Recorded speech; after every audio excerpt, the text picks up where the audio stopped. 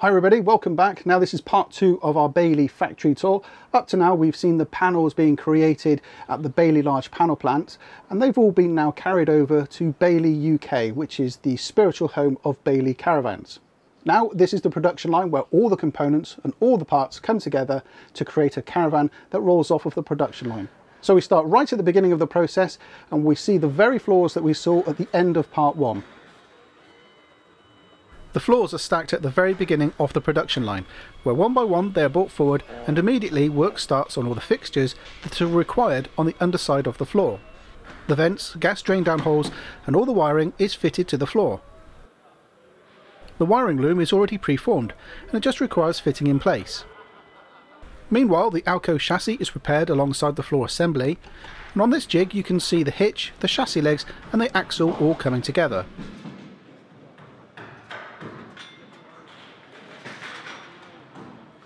You might be curious to know what the blue box is. Well, it's a laser etching tool that etches the vehicle chassis number onto the Caravan chassis. From this point on, the Caravan is tracked throughout the entire build process. Once the chassis has been formed, the axle is loaded onto the jig and bolted in place.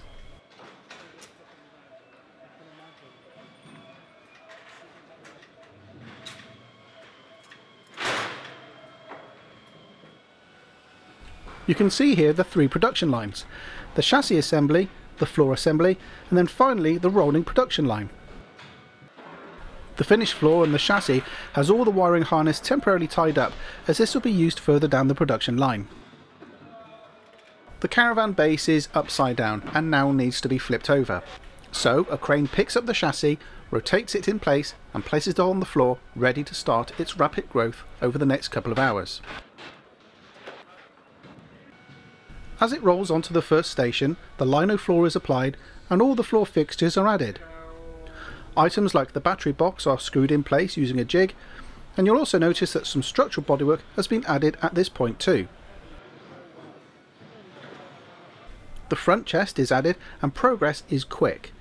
Already the front seats have been added, the spare wheel and the Truma heating have now been added in as well. Pipework for the heating, plumbing for the bathroom and kitchen are all connected up, and the bundles of wiring are now being fed through to the correct locations on the Caravan. While all the base work is being completed for the kitchen and the bathroom, you'll notice that the front bed slats have been fitted and the front seating area is now almost complete.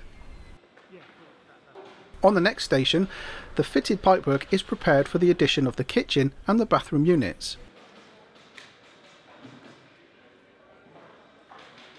These units are pre-assembled alongside the main production line.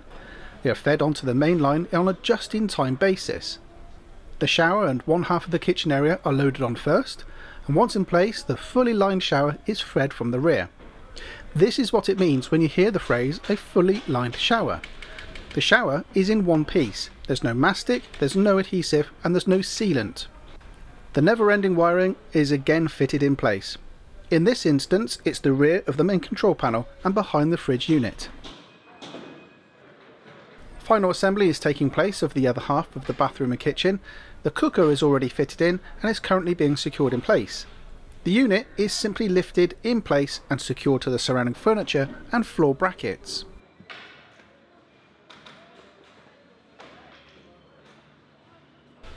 So this view gives a better view of the assembly lines.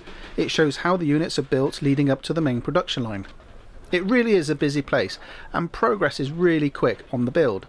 In just a few steps, the majority of the internal structures are fixed in place. Back down on the production line, the rear island bed is secured to the back of the Caravan, and the Caravan is now rolled down to a turntable ready for the next stage.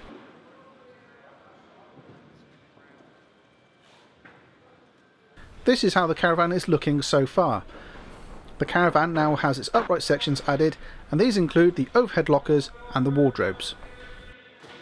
Once done, it's rolled on to station 11, where the panels are added to the Caravan.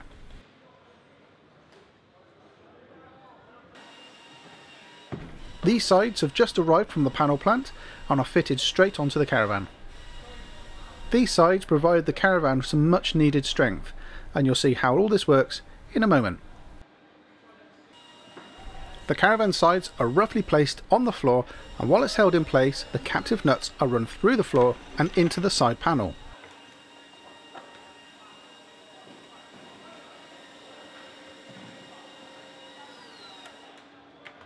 Meanwhile, the panel and the internal furniture are bolted in place. The strength doesn't come from this, the strength is the Alutech system that all comes together once the roof section is added. Right now, the rear panel and the rear roof section are added on. Again, it's bolted into the floor, and you'll notice that the panel is completely flat at this point. Removing the two bracing brackets allows the panel to fold over, where the panel has some relief cuts cut in.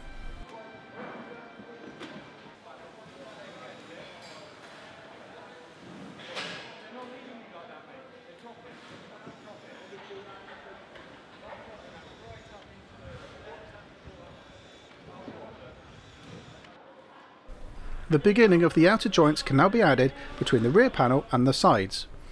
Careful attention is paid here to make sure that everything is square. Looking down this section of the production line, you can see progress is still very rapid.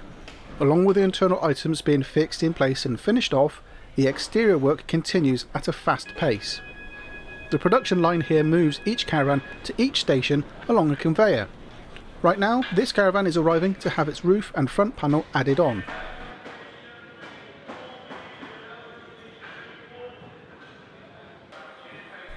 Again, you can see that the front is completely straight and using bracing bars while the roof is aligned above the caravan shell.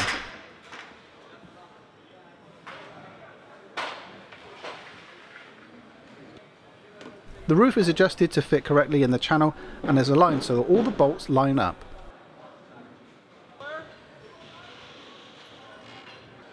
Sealant is added at the end of the panel and the roof strap is secured in place.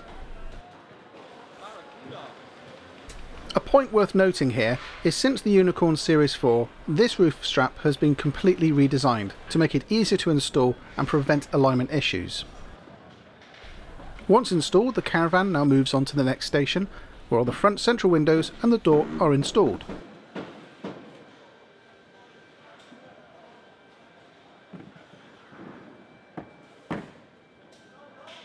Window rubbers are installed ready to receive two side windows, and more internal fixtures are secured in place. It's very difficult for me to film inside the Caravans as there is minimal space and these guys work really quickly. Now, on station 15, the front panels and the sides are bonded together. This process has already taken place on the roof, but here I can show you exactly what happens. First, the panels are prepared with adhesive and sealant, ready to receive the awning rail. Separately, the awning rail is prepared with bolts, sealant strip, and is then finished off with a layer of adhesive. The rail is then carefully added onto the Caravan, making sure that all the bolts line up correctly. Rather than just relying on the sealant and adhesive, those bolts are tightened up against brackets that locate in the roof and the sides of the Caravan. All the bolts are tightened up to a specific torque, and you can see how tight it is by the amount of sealant that is forced out of the joint. This is the fundamentals of the Alutech system. Next, the front panel is prepared ready for installation. Sealant is added where the grab handles bolt through the panel, and the lower moulding is placed temporarily while the fixings for the grab handles are secured.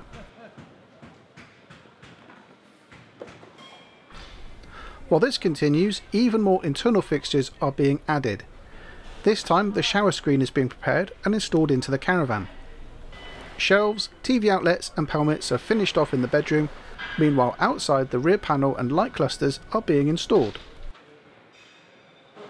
Towards the end of this line, the brackets are installed ready for the windows before the Caravan is slid across onto the next stage, where all the Caravan services and features are tested. This includes the water, gas and electrics, along with the battery charger and road lights.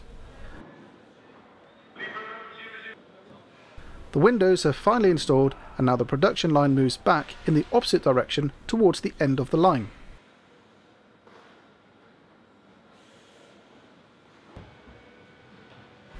The external graphics are applied to the Caravan, and using a template, the correct position of the decals are marked and applied.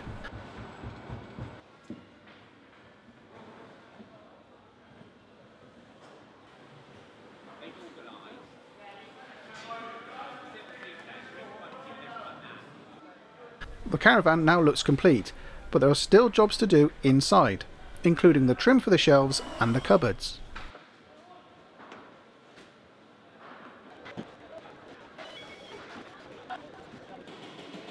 The final step is the internal furniture. The Caravan is pulled into position into daylight, so the external of the Caravan can be overseen by the quality control team. Inside, the curtains, fabric and seating are added to the Caravan, while the carpets are stowed away under the bed. The floor of the Caravan is vacuumed up, ready for dispatch, and once the quality control team have stepped inside the Caravan and checked that everything is in place and signed off, the Caravan is rolled off the production line and into the dispatch area, ready to be sent to a dealer near you.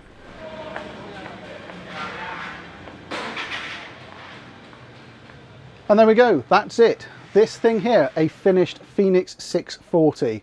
I hope you've enjoyed this tour, and I hope you've seen the insight into how a Caravan is constructed from the Bailey production line.